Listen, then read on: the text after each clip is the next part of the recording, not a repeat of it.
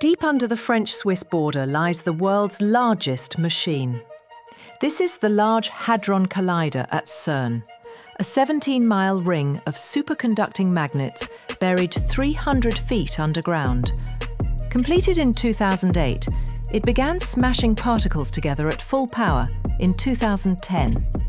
It smashes protons together at nearly the speed of light, recreating conditions similar to those predicted by the Big Bang theory.